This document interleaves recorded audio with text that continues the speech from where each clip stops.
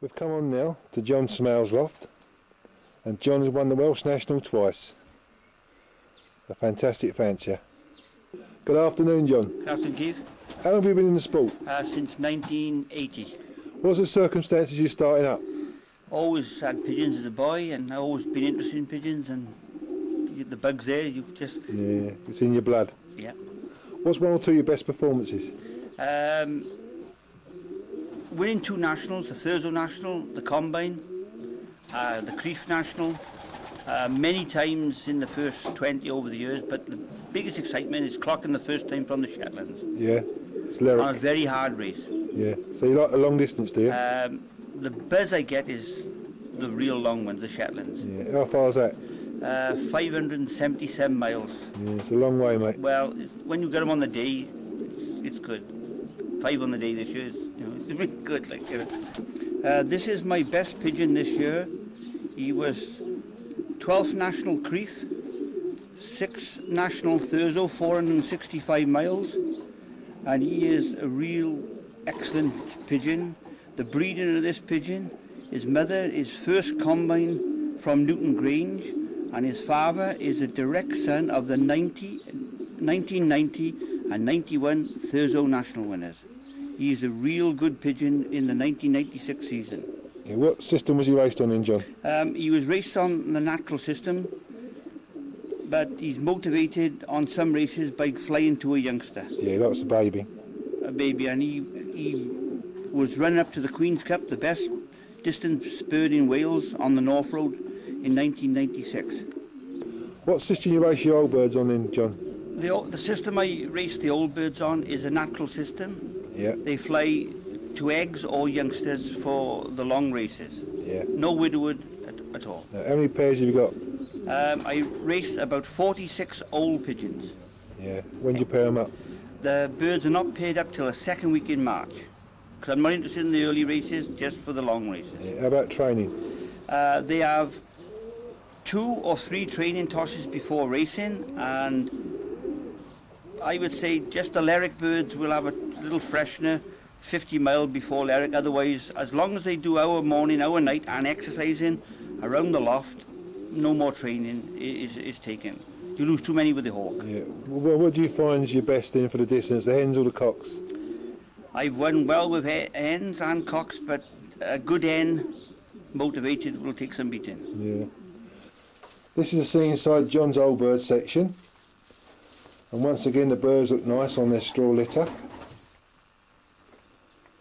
And he hasn't paired up as yet.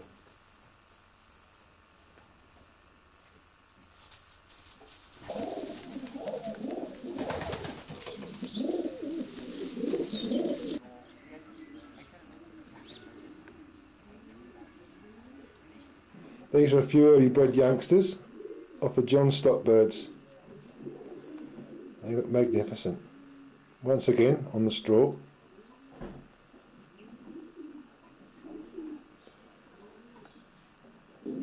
This is my Thurso National winner.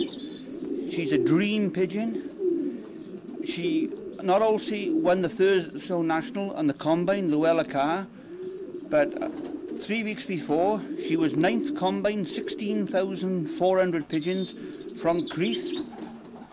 From the Thurso National, she was first Combine from 9,600 pigeons. Her sons, daughters, grandchildren are all scoring in the first 20 of the Nationals, all the way up to Lerwick, 577 miles. She is a great breeder and also a good racer. She was stopped early in her life because she won the National from Thurso as a yearling when there was only about 38 pigeons down from 9,000 on the day in a southwest wind. She's a really, well, I would put her a top-class pigeon and also a top-class breeder. What family is she in, John? She goes back on the one side, Stanbis from his Dordins, and on the other side is a cock that I bought in a sale up in Chester. The breeding I don't know, but he proved to be a really good pigeon. Yeah. What was her nest condition when she won the National? Oh, crumbs. Looking back, to be truthful, I can't remember, but it was on eggs. It was a hard race. They won many down. How many stock birds do you keep then, John? I keep 18 pairs of stock birds. Yeah, what families do you keep? I don't go by families, as long as they're proven long distance pigeons.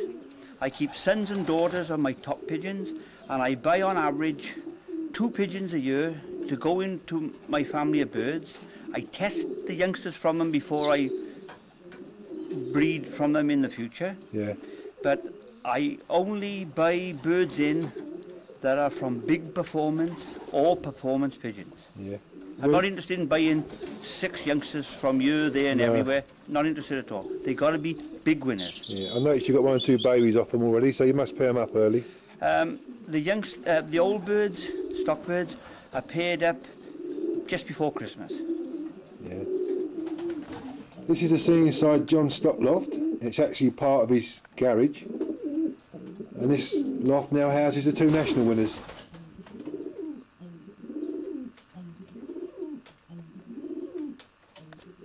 I'm always looking to improve my stock, and this is the Welsh Grand National Carlisle National winner, which I've opened, which will put some good blood into the Lambiangle loft. Who bred that one in, Joe? Mr. Thomas, he passed away, and at his sale, I went to his sale and was lucky enough to purchase this, which I think would be a very good stock in. That's what I say, you're very lucky. That was a quality pigeon, that one.